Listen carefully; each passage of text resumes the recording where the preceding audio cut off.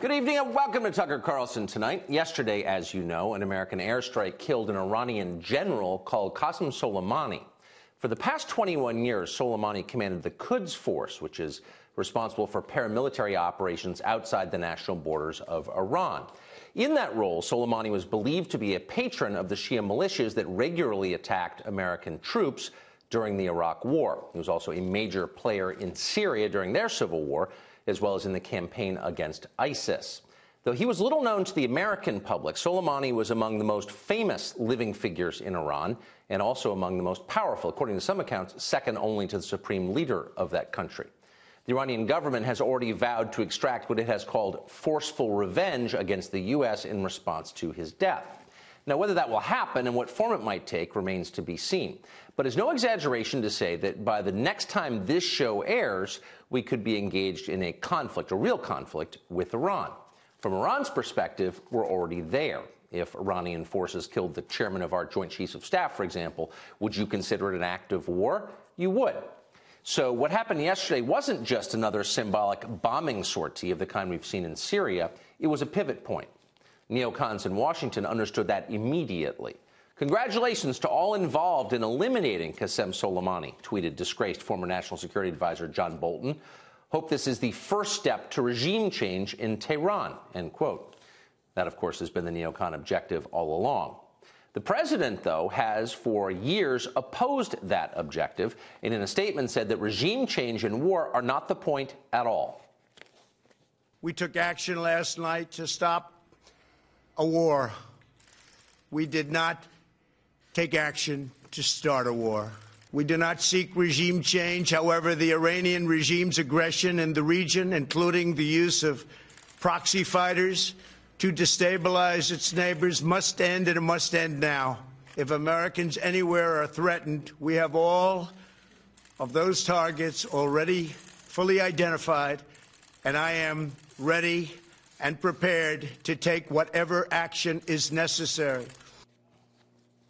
According to the Secretary of State Mike Pompeo, meanwhile, Soleimani was killed to forestall planned attacks on Americans. But as he later conceded, those attacks would have occurred in the Middle East, not here in America. President Trump's decision to remove Qasem Soleimani from the battlefield saved American lives. There's no doubt about that. He was actively plotting in the region to take actions, a big action as he described it, that would have put dozens, if not hundreds, of American lives at risk. And last night was the time that we needed to strike to make sure that this imminent attack that he was working actively was disrupted. Was there any imminent threat to the U.S. homeland? These were threats that were located in the region.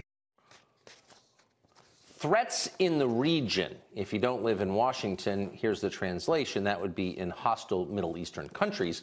Places where American troops would never be in the first place were it not for the insistent demands of non-geniuses like Max Boot and John Bolton. But never mind.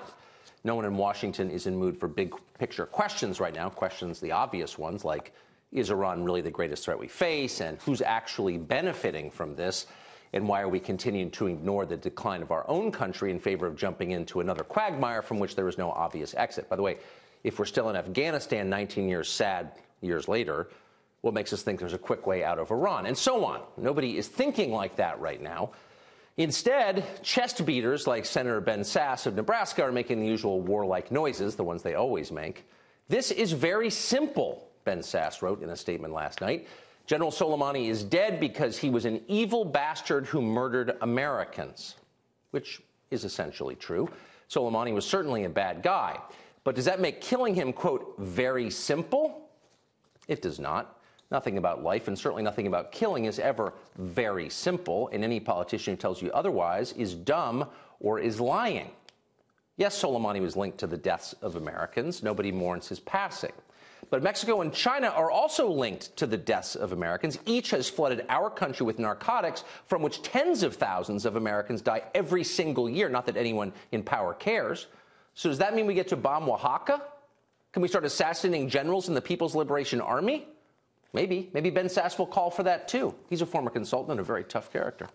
But before we enter into a single new war, there's a criterion that ought to be met. Our leaders should explain to us how that conflict will make the United States richer and more secure.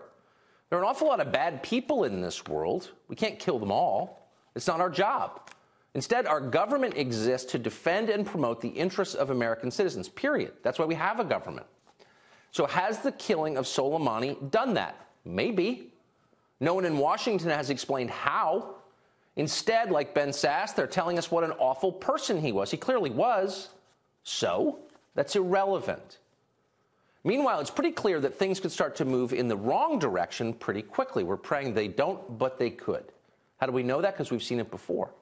We fought quite a number of wars around the Middle East in recent decades. We attacked Saddam Hussein twice, as you know. In the end, we killed him.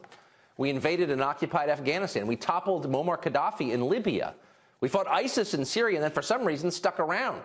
We're still there. We joined humanitarian missions in Lebanon and Somalia. Our special forces have been quietly fighting in Yemen, Pakistan, Niger, who knows where else, many other places. In every single place, each of these conflicts has turned out to be longer and bloodier and more expensive than we were promised in the first place. The benefits? Often they've been non-existent. A lot of lectures about how the people we're killing deserve to die. Certainly they did. Hope that makes you feel better. What do the American people think about all of this? Not that anyone cares.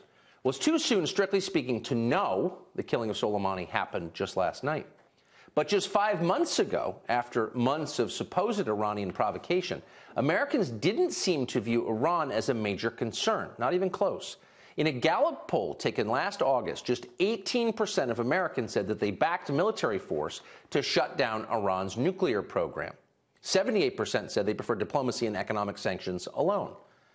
So in a democracy, you'd think this would matter.